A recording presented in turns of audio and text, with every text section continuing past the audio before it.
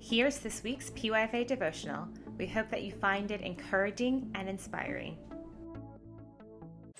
Hi everyone, I hope you're all doing well and staying safe. My name is Faith Thomas and I attend Emmanuel Pentecostal Church of God in Yonkers, New York. And I'm so thankful and grateful for PYFA for giving me this opportunity just to share what God has been speaking to me.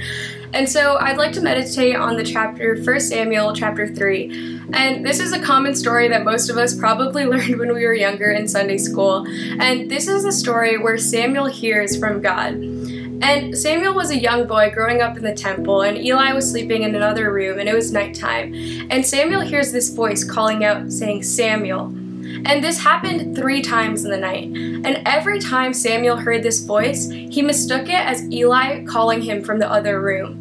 And there are 2 principles I want to share from this initial reaction of Samuel. And the first one is that you need to be able to recognize the voice of God. Samuel wasn't able to recognize the voice of God, and because of that, he interrupted Eli's sleep along with his own because he wasn't able to tell that God was the one speaking to him. Instead, he thought it was Eli in the other room.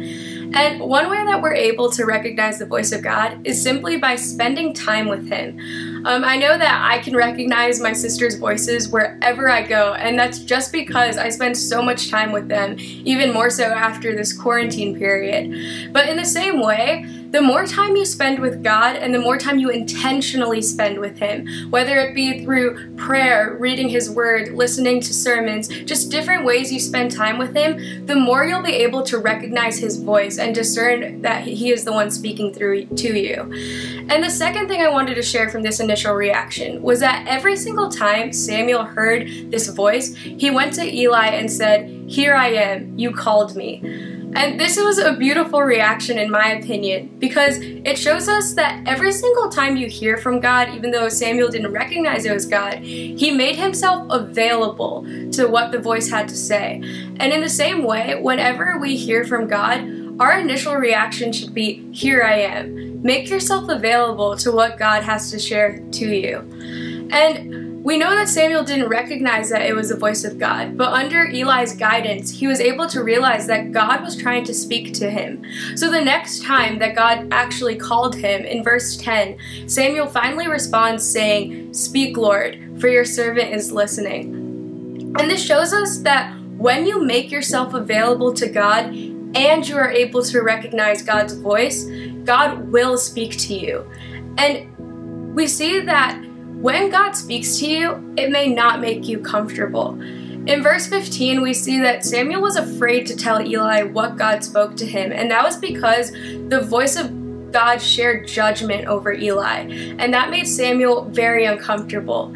So when you hear from God, what God tells you may push you out of your comfort zone. And even more so, the process of hearing from God may not make you comfortable. It was the nighttime, and it was probably a time that Samuel and especially Eli did not want to be interrupted. But God spoke to him and interrupted his sleep 3 times. In a time that was supposed to be comfortable, Samuel was awake.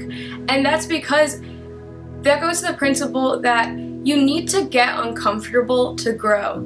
And this is very true in our spiritual lives. At the beginning of the chapter, Samuel couldn't even recognize the Lord's voice. But after a period of discomfort, after a period of lack of sleep and just toiling between whether or not he should tell Eli, this discomfort only happened after he was able to hear the audible voice of God. We see tremendous growth in Samuel's life just within 1 night because he made himself available to hear from God.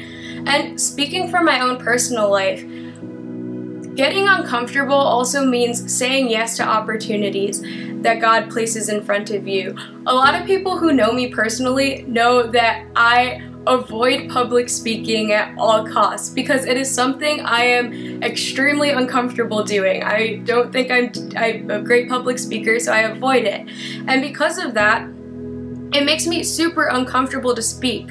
But one thing that God has been sharing with me over the past few years is that when you get uncomfortable, God is given the room to work through you in ways that you never dreamed possible. And the only way you can truly get uncomfortable is by saying yes to the opportunities God presents before you.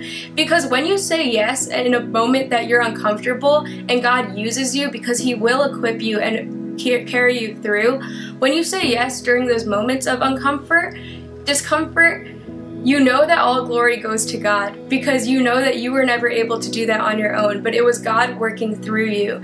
And in those moments, God will show you areas that you never dreamed that you could make an impact, that you could change something, and that's all God's glory. And I just wanted to share with you and encourage you, just get uncomfortable and make yourself available so that when God speaks to you, you're able to say, "Here I am, use me." May God bless you with these words.